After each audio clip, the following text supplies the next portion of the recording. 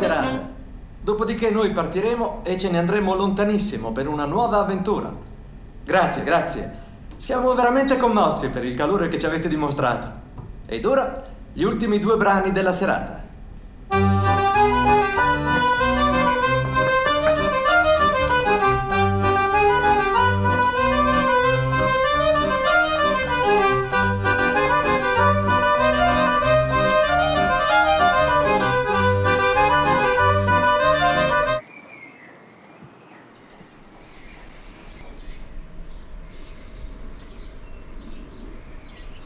Buona fortuna.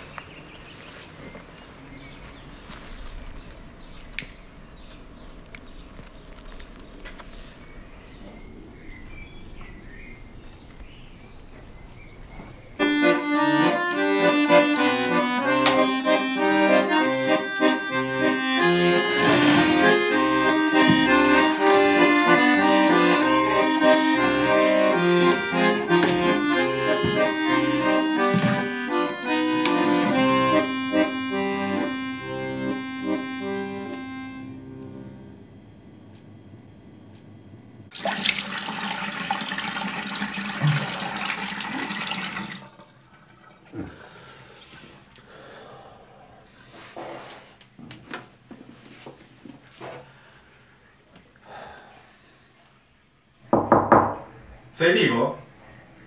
C'è fuori la ragazzina di ieri. Vacci a parlare.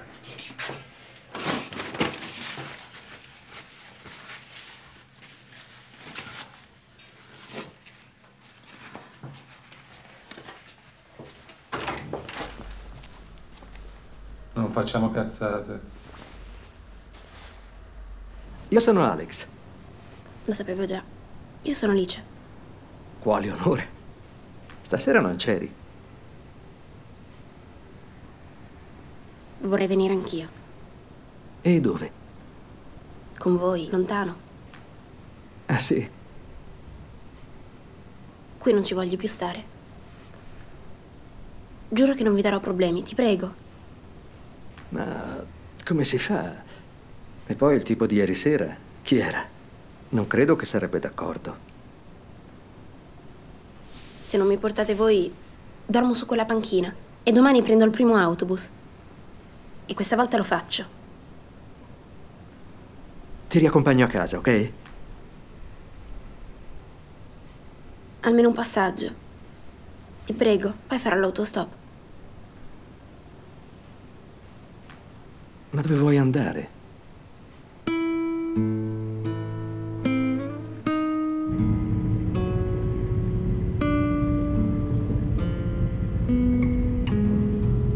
E quello che suonava la tromba?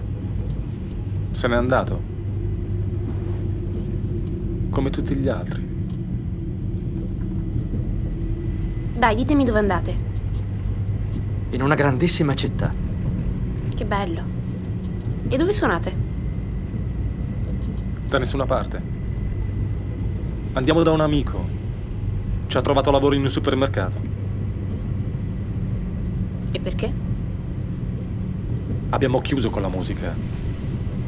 Fine.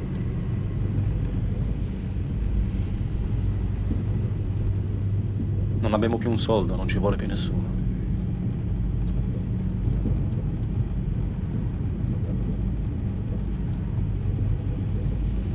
E vi arrendete così? Non siete delle vere star. Ma che cosa dici? Si vede che non ci conosci bene. Ascolta, fino a dove dobbiamo portarti?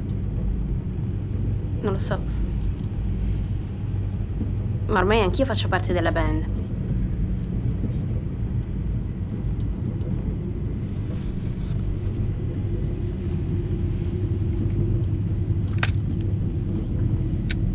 Ma questi siete voi?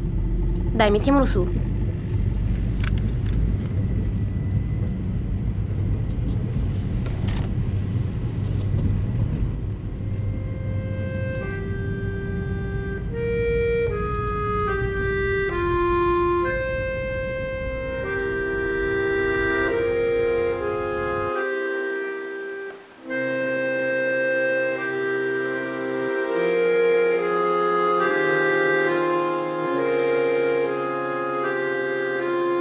No, siamo rimasti in due. Ma la musica è la stessa, eh. Ti ricordi? Senti, facci provare una sera. Non ti chiediamo molti soldi. Potremmo essere da te già domani. Ah, ok. Sì, sì. Dispiace anche a me.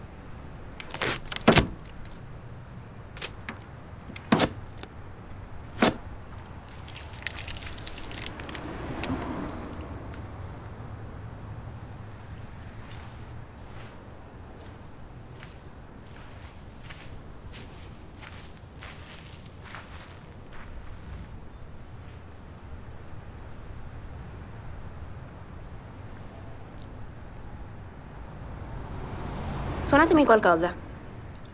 Allora non hai capito. Domani vendiamo gli strumenti. Sono 2 notti che non chiudo occhio. Il mio maestro di chitarra mi ha detto che eravate famosi qualche anno fa. Siete stati anche in Spagna, vero? Ho visto le foto. Suoni la chitarra? No. Avevo iniziato un corso, poi mio padre l'ha scoperto e mi ha fatto smettere. E perché? Secondo lui mi distraeva dalla scuola. Siamo stati anche a Londra, a Berlino, a Budapest. Che concerti. Ma ti ricordi quella sera a Praga? Quanta gente. Tutta per noi. Stai scappando da tuo padre? Tanto c'è la sua nuova donna che lo consola. Sei fortunata. Nel baule abbiamo una chitarra. Prendila.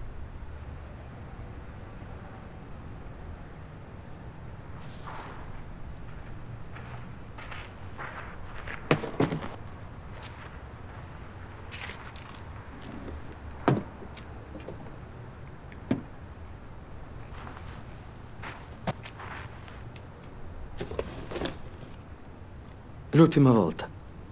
Davvero.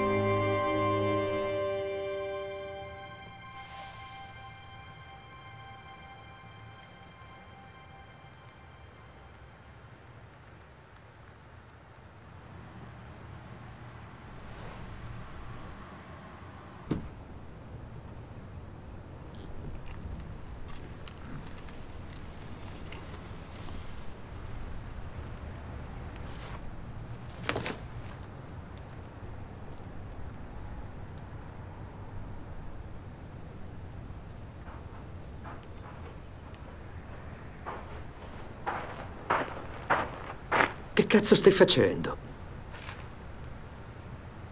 Lo sai. Ha bisogno di noi. Ma tu non ti rendi conto? Ha 15 anni. Ma per me è importante. Mi ha fatto tornare la voglia di vivere, di crederci ancora. Potrei insegnarle a suonare la chitarra. trovare un posto per suonare ogni sera. E saremo noi tre, come ai vecchi tempi. Ma non sarà mai più come prima. Pensavo che l'avessi capito.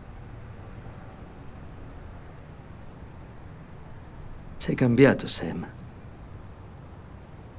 Tu non eri come tutti gli altri. Ma vattene anche tu. Cosa aspetti? Guarda. Guarda. Scrivo ancora sul diario segreto, guarda.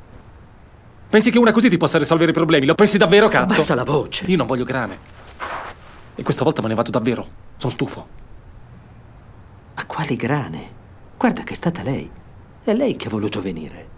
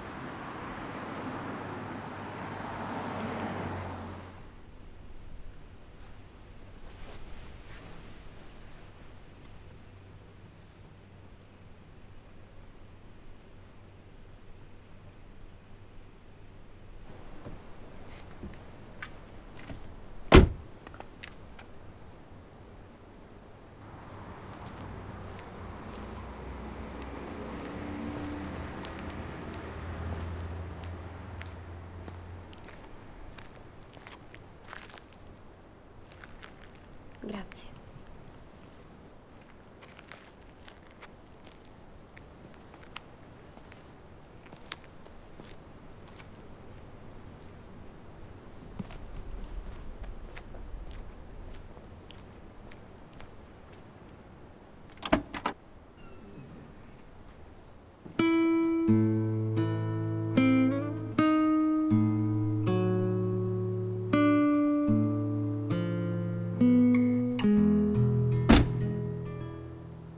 Vorrei fare ancora una cosa.